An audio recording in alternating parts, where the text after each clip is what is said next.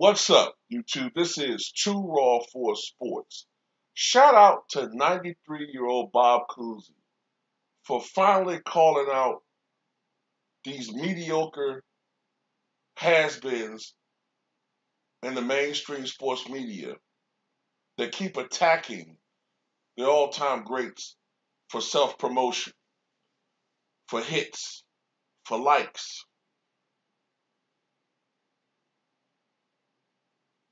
So you may remember last month in a segment on ESPN, Mad Dog Russo, aka the fake Skip Bayless, and Redick was going at it about Chris Paul, his place in history, when JJ Redick just, for some reason, just started attacking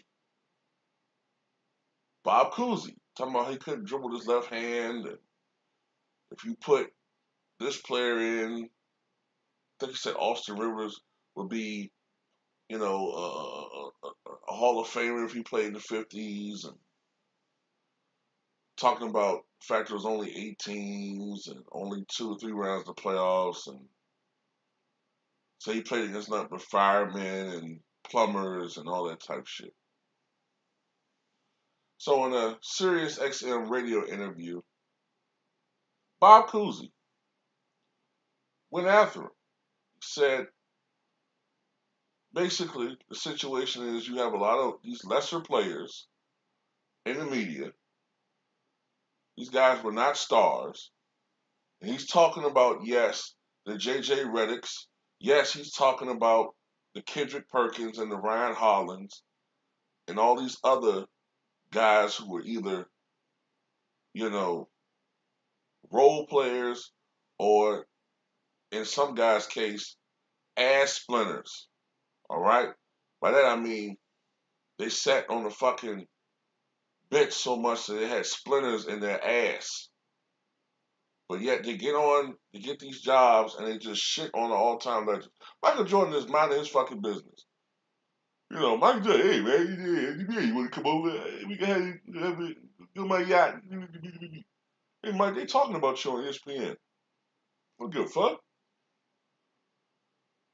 And keep talking about him, keep talking about all these legends, talking about Bob Cousy, keep shitting on him. I find it funny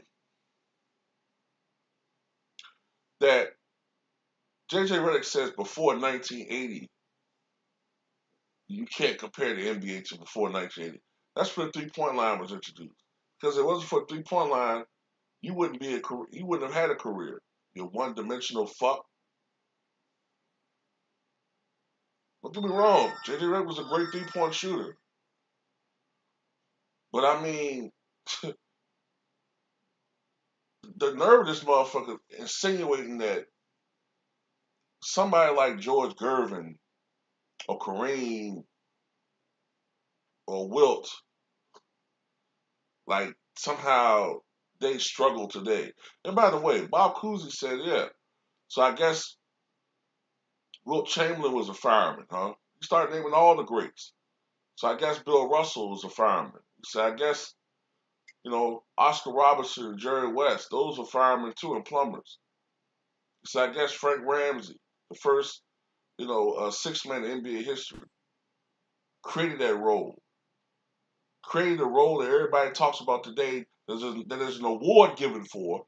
Yeah, I guess he's a fireman too, you disrespectful piece of shit. I guess Bill Sharman's a fireman too.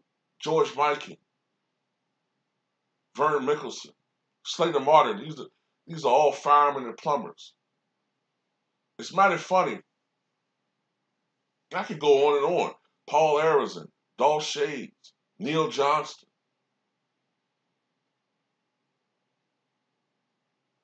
Bob Pettit, Cliff Hagan, Jack Twyman, Bob Boozer.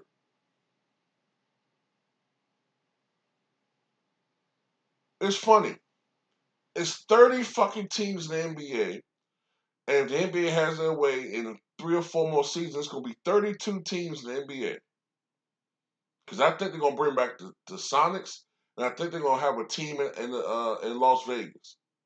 But I guarantee you, I can name more Hall of Famers that played in the 60s that are playing right now or played in the last 5 to 10 years that are going to be the Hall of Fame. I guarantee you I can do that.